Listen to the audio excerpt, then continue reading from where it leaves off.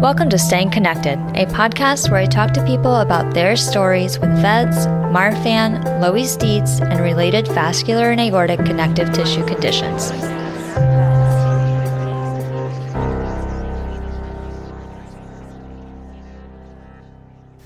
This is your host, Katie, and before we get into the show, I want to remind you that the views, information, and opinions in this podcast are those of the individuals involved, and the information presented does not constitute medical or other professional advice or services.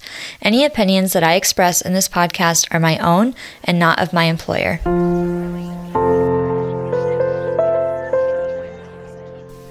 In the last episode, we talked to Michelle Lucena about her experience with VEDS, or vascular Ehlers-Danlos syndrome.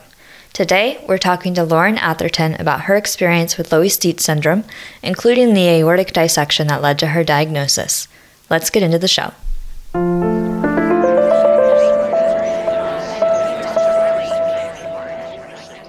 Hey, Lauren, thank you so much for coming onto the show to share your story with Loeys-Dietz syndrome. I'm so excited that you're coming on to share your story. It's been awesome working with you professionally for a little while I was at the VEDS movement, and now to just call you a friend is awesome. Thank you. Yeah, thanks for having me. I'm excited to share a little bit about my journey with Loeys-Dietz syndrome and have fun for the next 40 minutes. Yes. Do you want to introduce yourself to people who don't know you already?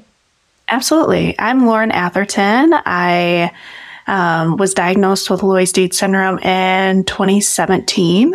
When I was 28 years old, I actually had an emergency aortic dissection. And surprise, surprise, after genetic testing, I actually found out I had Loeys-Dietz syndrome. And so I live in Colorado with my husband, Brett, and our 2 dogs, and own my own business. And so it's really been rewarding to see how life changes if you just allow it to kind of change and flow with life rather than try to resist it.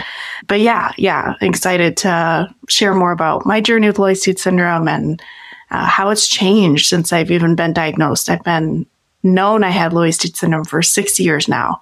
And so definitely in the beginning was more of a shock. And then now it's like, okay, how do I live with this thing that's not what I expected or wanted at all? Yeah, for real. Let's start with the aortic dissection. Because at that point, you're 28 years old and you don't know anything about Loeys-Dietz syndrome, right? Yes. Yeah. And no history. My family had no history of any heart trouble, heart disease, nothing on the radar. And so my husband and I were just married for 6 months.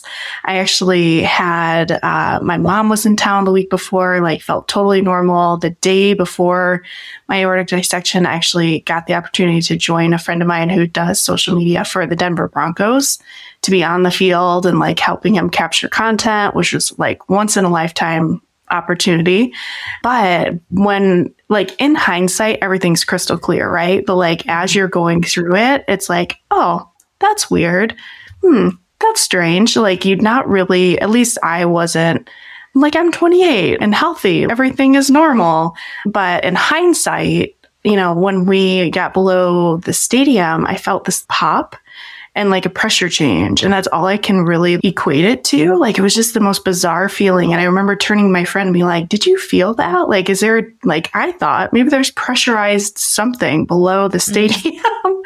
Again, in hindsight, those are signs in women of an aortic dissection. And so I'm where was the pop? Where did you feel that pop? It was in my jaw. So it was my jaw and in my throat. It actually felt like I had an egg in my mouth, if that makes sense. It was just a weird, bizarre feeling that I was that's weird. And then I started getting a pounding headache. And so, again, in hindsight, I had migraines for years, and I always had Excedrin migraine with me. Excedrin migraine speeds your heart up. That's how you kind of get over the caffeine in it, helps you feel better. And I didn't have it with me that day. And I don't know what would have happened if I had it with me. I mean, again, all the pieces come together when you're looking back on a situation. As you're going through it, I'm like, dang it, how did I not pack that, So anyway, spent the day on the field, had pain between my shoulder blades. I wasn't feeling great, but I'm like, this is once in a lifetime. I have to be here. Went home the next day. I was at home again. I work from home and own my own business. So that was nice, being able to just rest and take breaks when I didn't feel well. But I fainted twice. And then I called my husband and was like, hey, just so you know, I fainted, but I'm just going to lay down. Like, I'll feel better. Just I'm feeling off. Maybe I did too much yesterday. And he's like, no, I'm going to call an ambulance. This isn't normal. And I'm like, okay, I guess that's fine. And so he called an ambulance. They came. By the time the paramedics came to get me out of our 3rd-story apartment, I had fainted again. And so I was like, okay, something is wrong. But again, no history of anything, no idea anything was wrong. Went into the local hospital, and I think within 4 hours after I arrived, I was in the operating room, and they threw iodine on me. It was emergency surgery. And what's wild is I didn't know what was going on. I was thinking oh, I'm in a hospital. This is where they fix you. Just keep calm, keep it together. Yet my in-laws are there praying for me and kissing me, we're here. We're going to make sure you're okay. I didn't know that the cardiologist had told my husband, her chances aren't good. Now, again, in hindsight, I had a 1% to 3% chance of living, which was not what I knew at the time. At the time, I'm like, I'm here. They're going to fix it. It'll be fine. I woke up the next day, and again, my blood pressure, it was 45 beats per minute. See, I don't know the technical terms for anything, but it was very low. And it was to the point that they were like, we don't know if she's going to be okay going into surgery, if it's going to be, they just didn't know. And when the surgeon came in, he was on call, and he actually knew Dr. Dietz, which was really cool. Again, in hindsight, you see all these things come together. But he came in, he thought I was an elderly woman. He's like, what is this 28-year-old doing in the ER? This isn't normal. Again, I think the whole thing is this isn't normal. This isn't normal. So I woke up the next day. First thing I said to my husband was, do I have a badass scar? And he's like, oh, yeah, you do. Because I didn't even know I was having open heart surgery until I woke up. Because he had the ability to sign everything. So I didn't know what was going on until I woke up. And then the surgeon was like, okay, this isn't normal. Let's order a genetic test. And then 2 weeks later, I found out in the post-op meeting with the surgeon, okay, you have Loeys-Dietz syndrome. I even have the paper where I wrote it down, spelled it wrong. I was like, this is so funny, because I was like, what is it again? And in that same meeting with him, or post-op appointment, he also was like, you're going to need another open heart surgery. We just did what we had to do to fix that tear. And this is your new normal now. And so it was a lot to process, and I'm a slow processor. So for me, sitting in that room, I'm just taking notes. I think Brett was processing it faster than I was, because he's like, okay, now we can plan ahead. Everything's okay. And I'm like, no, it's not. This is horrible. What does that mean for having kids? Or, when can this be emergent again? Is this really planned ahead, or is this going to be a surprise? And I'm 28. I don't want to be in scans and surgeries. And I can't imagine going through all that again. So it was definitely I feel like my feet got kicked out from under me. And then it's okay, learning to walk again. But that's the aortic dissection surprise. And what's really wild is again, in hindsight, my mom was like, you had all the signs. Once we knew what Loeys-Dietz syndrome was, I had transparent skin as a kid, and still do, in my arms, and I'm double jointed in almost every joint in my body, and just different things that she's like, they just didn't know what to do with it. You wouldn't, those things aren't life threatening, but altogether creates this, syndrome, this genetic condition that will affect the rest of your life. So it was really interesting to kind of see how we processed it, and then my family processed it, and then they all got genetic testing, and none of them have Loeys-Dietz syndrome or any mutation. So really wild, just a spontaneous, I'm just lucky, I guess. Yeah, the first in your family. So there's so much to unpack there. Where in the aorta was your dissection? It was I know the techno, like if I saw a picture of it, I could say it was the ascending. So like out of the root, but not to the branches of your carotids. There's just like a little tear. And what's wild is my surgeon was like, oh, you actually had a dissection before that looked like it healed itself. Like you have a scar on your heart. And I was like, what? And like thinking back, what's so funny is maybe 3 or 4 years before that, I had fainted playing volleyball and I just totally forgot about it because I was playing with my boss at the time. And I think she reminded me of that recently. She's like, do you remember we were playing volleyball one time? You fainted and you were like, oh, this just happens sometimes. And I was like, I don't remember that at all. So I'm like, what's wild, I'm like, there were signs there too that I just didn't think anything of or like put it together. But yeah, just a little tear. And then in the emergency room, I was just cold. Like I just remember being really cold because the blood wasn't circulating. It was staying all around my heart and that sac around your heart. That's so much to go through at 28. And you came out of this with all of this stuff to process. So how did you start processing that? Like, what did you focus on? That's a great question. I think at first, especially right after surgery, I was like, oh, great. I survived. Check. Surgery done. Like that was literally, I was like, cool, like fixed, no more issues. Let's move on. And then it was like a slow realization of, okay, then I found out I had Loeys-Dietz syndrome and this could be surgeries for life. And I'm like, okay. So then processing that and then going through like, okay, but I'm normal. I'm okay now. So then I was kind of eager to just get back to life. And so that was, I think that first surgery was about 6 months until I felt totally normal. And then I started like emotionally, I would just have like these outbursts or like just like start crying randomly or like, and I was like, my body was processing all of that trauma that I didn't even recognize as trauma until probably a year after my surgery, a year or two. And then like mourning what I thought life would be like I'm like, oh yeah, we probably won't have our own biological kids at this point. Or, okay, this doesn't mean I have to go through a surgery again. Oh, that sucks, And it really, instead of being like encouraged, like, oh, okay, I'm strong, I've got this. It was like, no, this is really unfair and really sucks. And like going through that process of like grieving the life I thought that we would have, but then also getting professional counseling and therapy to help peel back those layers of an onion that are like, yeah. And someone to just say, this isn't fair. Like, yeah, why at 20 years old are you having to go through that, and just process all that. And so, a lot of just paying attention to my body and just my emotions and my thoughts, and then giving myself space just to process that or like cancel plans or be like, I'm just having a rough day and letting it be rather than feeling like, oh, I've got to be so strong.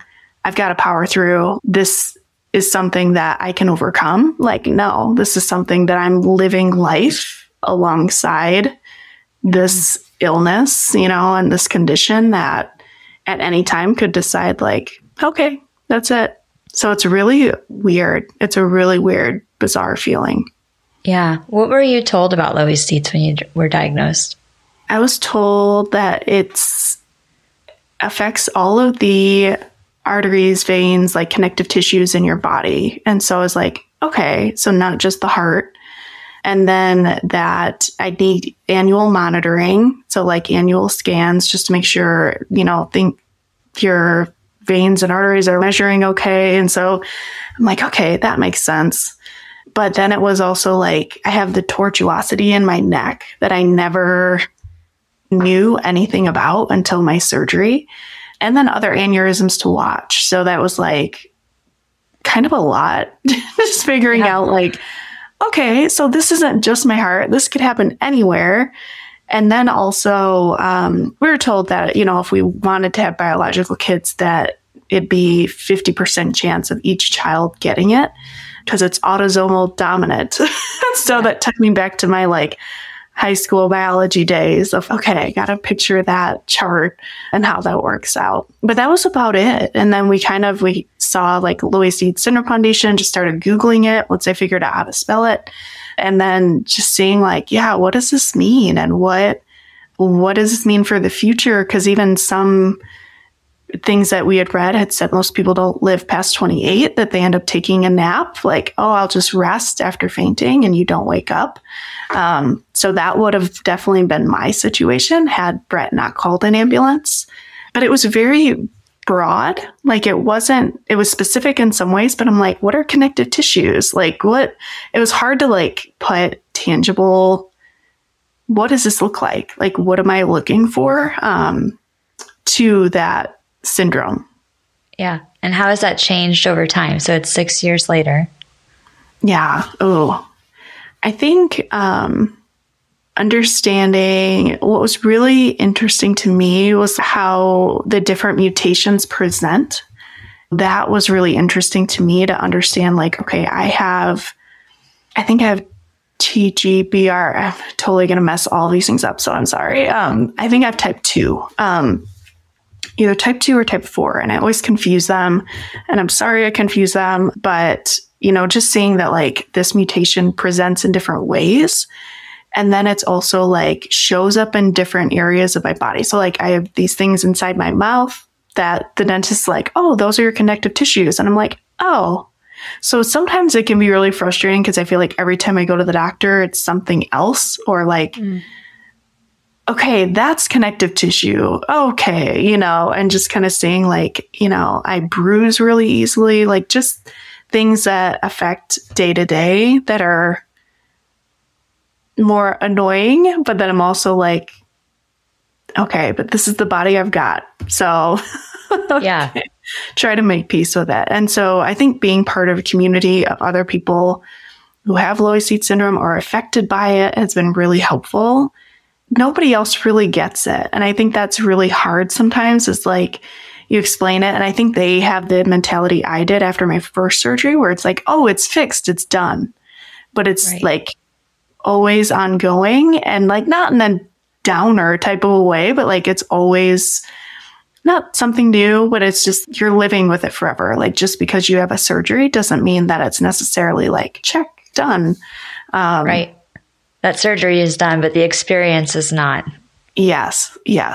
And so I think that was hard with my second surgery, an aortic root replacement, because I think people were like, oh, you've been through it before. Like, it'll be fixed and done. And I'm like, yes, but there's other aneurysms they're watching. So it's just, it's trying to have grace. Like other people try and they try to encourage you and like, stay positive about it. And I think there's definitely this healthy tension with it that like, oh, that sucks.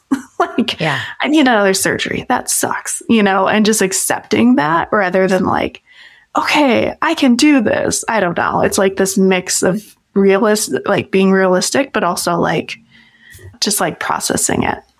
Yeah. It's a hard thing to live with. So I don't have Loeys-Dietz, but I have VEDS. And I think that they're, fairly similar, and that I have those days where I'm like, man, this really sucks. Mm-hmm. Like it really, really sucks. And then other days I'm like, everything's great. Everything's great. Don't have to think about it. Everything's fine. Yeah. Just going to move forward. And then sometimes, things just kind of hit you out of nowhere and you're just like, well, this sucks. Yeah. And it's just this like back and forth, just trying to deal with it. How long did you get in between your aortic dissection and your aortic root replacement? Well, originally I was told it'd probably be within 6 months that I would need surgery. And I was like, no, like, please no. And especially it's like, you don't know what you have to go through until you go through it. But what's interesting is the surgeon basically told me like, let's wait till the swelling goes down, the stress on your heart goes down, then we'll have a good baseline. So I was like, okay. So it was my aortic dissection was December 2017. And then my aortic root replacement was March 2021. So about 4 years, 3 years, something like that. So yeah, once they scanned and then it was like, okay, it's not changing much. I mean, that was cause for celebration just to be like, okay, I don't have to really think about it, but of course you always have precautions and have to be careful. But yeah, I think the days where it's like, okay, I'm not thinking about it are good days. And like, okay, I'm just going to keep on keeping on. But I will say having a planned surgery was the recovery time was better. It was definitely tougher leading up to surgery because you know what you have to go through. But recovery was like 3 months compared to 6 months. So that was being preventative or proactive was way better. I think Shireen Shalhoub has talked a lot about the benefits of like planned surgeries with conditions like these where like ahead of time going in and the surgeons know ahead of time going in and just how much that improves your potential outcomes. Right. And but I can imagine like the mental toll that it takes, like knowing, okay, this is coming up. Yeah. And feeling like, especially running my own business, is like, okay, how do I prepare for that? And we work with incredible clients who are like, take the time you need. Just let us know when you're easing back in. Like, just incredible people. So I'm thankful for that. Yeah, let's talk about your business. You mentioned that you had your own business before your diagnosis, right? Is it the same one that you have now? And like, how did you go about starting your own business? And then how has it worked with you having LDS? So I'm a graphic designer and studied fine art in college and then actually went into advertising and graphic design and art direction, that route. And so I never thought I would own my own business. I was happy being a freelancer, working with anybody and everybody. So I was freelancing full time after I got married, actually shortly before, because I wanted the flexibility to like work from home and do my own thing way pre-pandemic. So I started that, just was doing my own thing, doing odd jobs, freelance design jobs. And then after my aortic dissection, that was kind of a wake up call of like, okay, I want my work to mean more than just freelancing and working with anybody and everybody. And so I actually transitioned to only working with nonprofits. And so that was really where I met you, actually. And so just kind of built that. And as I got more nonprofit clients, I would, let go of small business clients or odd jobs that I just kind of took to help pay the bills. But and so being able to work from home, what's funny is I was like, well, maybe I'll go back to a full-time job. Like, I don't want the stress. Everyone thinks, oh, working for yourself is amazing. And there's so many perks, but it's a lot more stress and it's hard to disconnect at the end of the day. So it's like, you're always on, always thinking about it and obsessing about your work. But after my second surgery, my husband was like, I don't think, like, not that I couldn't go back to a full-time job, but like being able to take a day and rest or build my own schedule or say no to clients or deadlines that like, I can't take on that stress anymore. And so it's really given me a lot of freedom and like the ability to flex and kind of flow with how things are going. But then there's also the times that it's like, okay, I have to take 3 to 6 months off for surgery and recovery. What is that going to be like? Like making sure that planning ahead and then getting backup or getting other designers who can help me has been really critical. But that flexibility and being able to be honest with myself, like I always like overachieving and like hitting the deadlines and like doing a good job. And so kind of allowing myself the grace too, to like, okay, I'm not feeling good today, or I have a migraine, or I've got auras, like just different things that inhibit my ability to work. And being able to say like, okay, I can't work today, but I need to just push everything else or build in margin so that if I'm having a bad physical or mental health day, like I can take that time and it's not going to totally mess up my timeline. So like operating like a normal person or like having a normal boundaries compared to wanting to do all the things and constantly overachieve and push and like stress myself out. Yeah. That's so awesome that you have that flexibility. Was your business name always Heart Spark? Did that come from this? Okay, yeah, I'm so curious. Yeah, so it's Heart Spark Design. And so it was originally Lauren Nicole Creative. And then after my first surgery, I transitioned it to Pen and Promise Design Studio. And then after my first surgery, I knew I was going to go all in on nonprofit design work and branding. And so I actually worked with a branding studio, naming studio out of Minneapolis, and they came up with Heart Spark. And I was like, that's perfect. It's perfect. So it was funny because they showed me 5 different options. And then the 5th option, I was like, that's it. Like, I just knew, like, yep, that's it. And so, yeah, so it was after surgery, but still very fitting and perfect for what we do. It's so perfect. It's so perfect.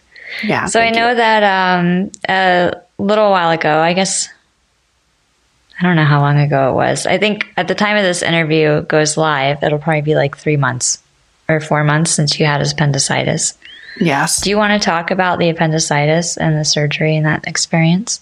Yeah. Yeah. So again, like, once you're kind of in those days where it's okay, I'm not thinking about it. Like, I'm doing good. Like, I'm ready to actually, the day before I was like, okay, time to like buckle up a little bit and start eating a little healthier and get back into my walk routines, like all the things to be healthy. And then it was a Monday morning and I'm sitting on the couch and I'm like, had this pain in my side. And I'm like, that's weird. And as you know, I'm sure any pain or discomfort or anything, even yesterday, I had this weird ache and I was like, what is that? Like, you're just way more aware of like, that's a new feeling in my body. Is something wrong? Or is this just a muscle ache or who knows? And so I was sitting at home, ate breakfast, and I was like, okay, this is a weird aching pain. And like, it's not going away. It's in my right side. So of course I start Googling and I'm like, okay, appendicitis could also be, I forget what else came up, but of course it's like the end of the world, right, type of diagnosis. And so went and talked to my husband. I was just like, hey, just want to let you know, I've got this weird ache. It's not really going away. It's like a dull ache, but I don't know what to do with it. Like, I'll kind of keep it on it. And he's like, okay, well, let me know. Long story short, we went to the ER, and then there's this whole other stress of like, okay, this hospital, by no fault of their own, but like, they don't know what Loeys-Dietz syndrome is. The surgeon doesn't know what it is. So we're waiting like all day, and you're just kind of waiting for tests to come back, getting scanned, going through the whole, and like, they're like, are you claustrophobic? Ask all those questions. I was like, nope, I'm good. And they're like, okay, it is appendicitis. We're going to need to take it out, obviously. But of course, then we're like, okay, well, what is that? I have Loeys-Dietz syndrome, so you need to be careful around arteries or like big, blood vessels, all of those things. Like, this could end up being a very complicated appendectomy, but we don't know. It should be fine. And so just talking through that and trying to process that. And also like, is this worth the risk? Right. Okay, yes, this needs to come out. And so just weighing all that out. And especially for something in my mind as minor as an appendectomy, I'm like, okay, this is nothing like open heart surgery yet. So I'm like, okay, I'll bounce back. I'll recover quickly. Like, the surgery went fine. Everything was great. But in and out in a couple hours, then like, okay, head home. I'm like, what is this? This is so wild. Get home. And of course, I'm like, okay, this should be like a day or two. This shouldn't be a big recovery. But I had to keep reminding myself, like, any recovery is complicated with this condition. It just takes time, and like the emotional toll of like, really, like, everything's going perfectly great. And then appendicitis. All right, cool. So it just has this like, I was really frustrated and angry, honestly. And then I'm like, okay, well, I'm here on the couch. Let's just rest. So I kind of just leaned into it. I was like, we're just going to be lazy. I'm just going to enjoy this recovery time. And then a couple days after I was home, I actually ended up with shingles on my left arm. So it was just one thing after another. And it's times like that I'm just like, okay, I'm going to take the pressure off of myself. We're just going to I'm just here. My body needs to recover. I need to get back to normal, but it doesn't need to happen right this second.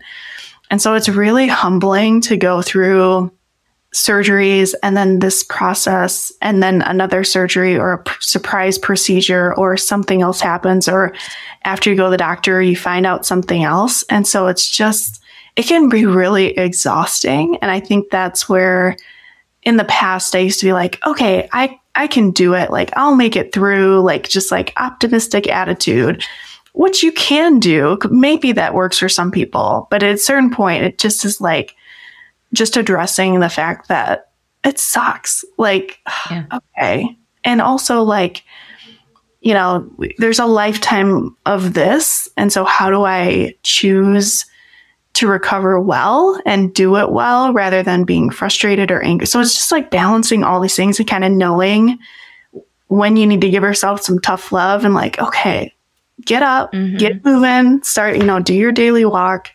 And then times where it's like, you know what? I just need to feel this right now and just cry and scream and be mad, and like throw a tantrum, because it's like, if you don't, it's like, there's so many things that are out of your control with this condition that it's like this constant balance of, okay, I can't control that, but I can choose to take care of myself, do things to help my body. But then there's times like, I want ice cream. I want what I want. Like, that's okay too, It is. Yeah. Yeah. You have to do. I love that what you said there was so important. It's like, if you're looking ahead at a lifetime of this, like potential for an event here, an event there, and another one here, and maybe none of that, right? But the potential is there that you have to look ahead and think, how can I prepare myself and take care of myself through what's probably or might not be one thing. Right. And it's another thing that really struck me when you were talking was the like, oh, well, it's just appendicitis. And I find that so relatable because when you're used to dealing with these, not even used to, but when you have dealt with these major life-threatening events, an aortic dissection where your survival chances were not as high as one would like them to be, and you have all these risks for all these other things that are like life-threatening things. Right. And appendicitis, I'm pretty sure, is a life-threatening thing, right? But it just feels so much less. And I find that really striking because with these conditions, like we're constantly having to deal with more. And so those kinds of run-of-the-mill things that are life-threatening and feel like really, really major to somebody that doesn't have one of these conditions can feel like a really just, that's appendicitis. My husband and then it hits you later. With me with his feet up. I'm like, what are you doing? He's like, this is nothing. And I'm like, I know, but I was the same way. I'm like, okay, this isn't as major. It doesn't mean it isn't major, but it just, it's a different perspective. And I will say, like, that's one thing, one of many things with Loeys-Dietz syndrome that makes me so thankful for it. And like having gone through surgeries, it's like, you really know how to help people who are going through the tough stuff. I say like they're going through a shitstorm and it's like, you really, know how to speak to that and encourage them and just be with them and not feel like you have to solve it or like have all the answers, because we don't have all the answers. Mm-hmm. And so I feel like that's been such a gift, is to like process, one, all of our bodies deteriorate and like go through similar things as we age, but to understand that early, but then also to walk through tough stuff with friends who are going through horrible things, that's like being able to feel more comfortable with that, and not saying it's perfect, but there's just a different perspective that comes, I think, with these connective tissue conditions or genetic mutations that like is literally in your DNA, yet there's only certain things I can do to control it. And so it's really interesting how that changes your perspective. And I just think, that's really a superpower, is being able to sit with people and have that grace for yourself and understanding for yourself. And like everyone will go through body deterioration, loss, surgeries, and then to see that as a younger person and be able to understand that. I really admire kids who find out they have Loeys-Dietz syndrome young. And I'm like, wow, to have that level of preparation and support and understanding at an even younger age is really remarkable to me. And like all of the kids that I met with Loeys-Dietz syndrome and Marfan syndrome and VEDS is, really, they're just like unflappable and very realistic. Like, I don't want to say they're like super optimistic and easygoing, but it's just like, I don't know, it's just a different perspective. So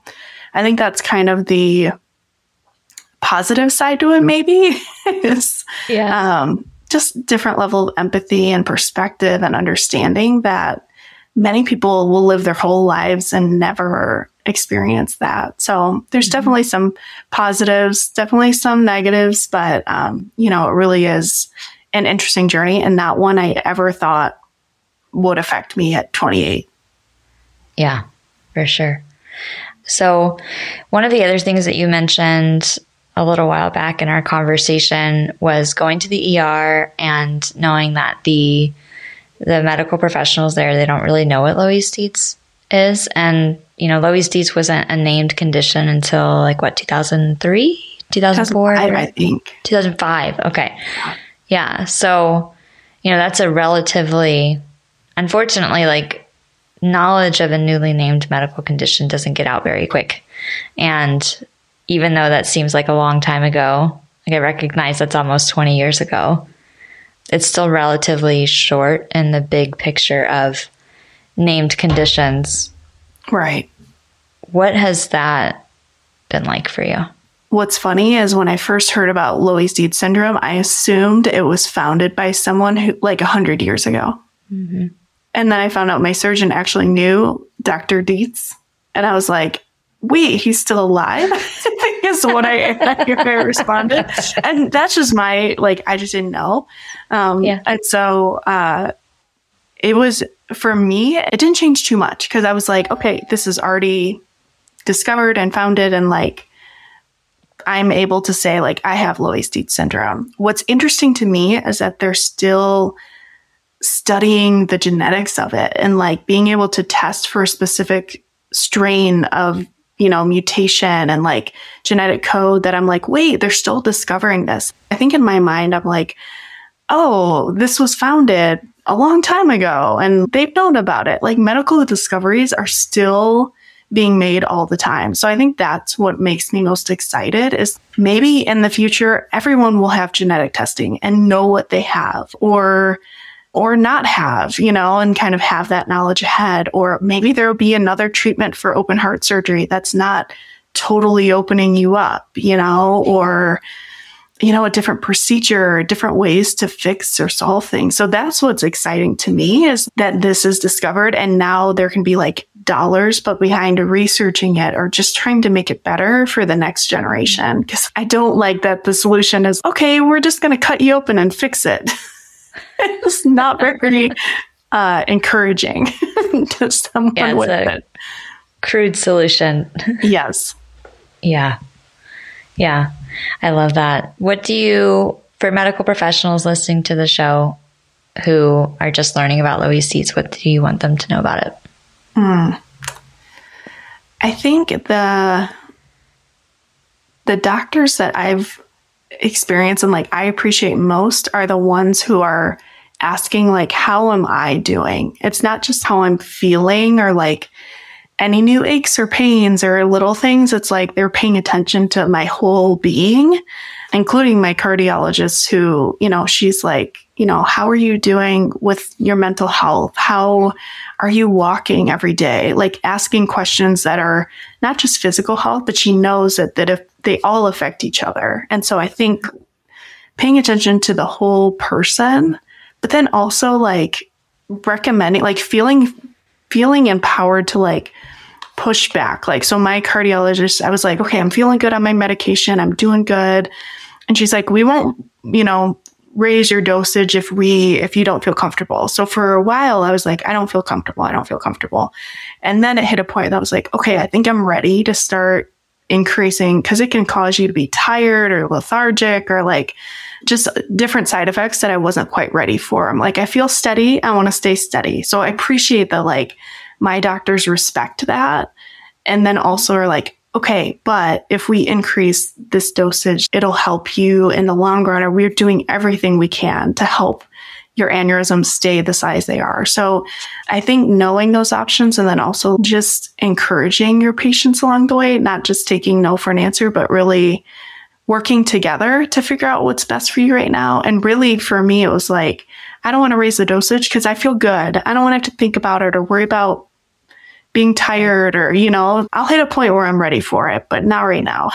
So I would say, seeing the whole person and really building a plan together has been really encouraging to me and helps me feel like there's some control. So much of this condition is like things are out of your control, or you're being told you need surgery or need this or need that.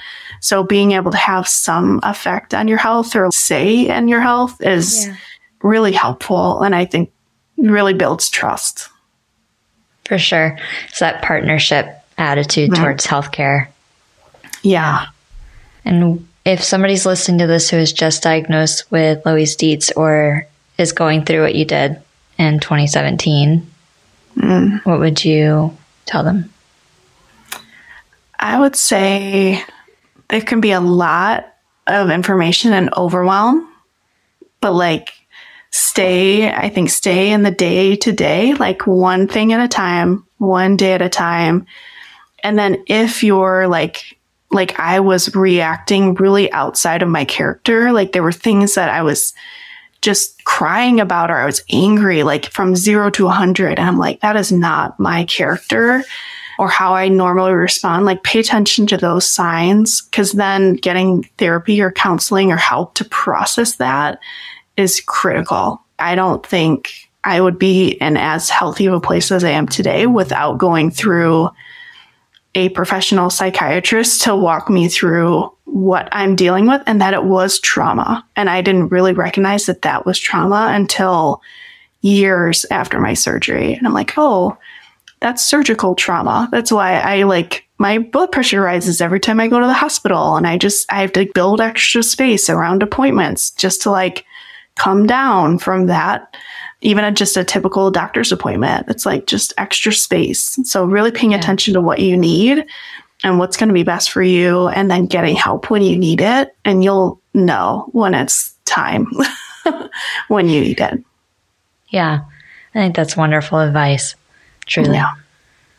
Thank you so much for coming onto the show and sharing your experience. Yeah, thanks for letting me share so much. I feel like this is a good conversation, and I hope it helps someone. And knowing that the signs are different in men and women for aortic dissection, and being new with Loeys-Dietz syndrome, I hope that more people continue to realize that's what they have earlier than later in life, for sure, or a surprise like I had. For sure. I think that's one of the most, I don't want to say exciting things about children getting diagnosed earlier, because it's not exciting to have children diagnosed with these conditions, right? But it's kind of hopeful knowing that they know earlier and can grow up knowing the signs of what to look out for and being cared for by the medical system kind of before. Yeah, absolutely. It's so important. I'm very much looking forward to, hopefully within my lifetime, being able to see the difference and, where these kids are today at my age. Absolutely. 20, 30 years from now. I really hope more research and more studies are being done and genetic testing for everyone. Like, we have the answers right there, and it's just a matter of discovering them. So yeah, within our lifetime, let's say that manifest and bring it about into existence. Yes. Well, thank you so much, Lauren. Thank you for having me. This has been a lot of fun.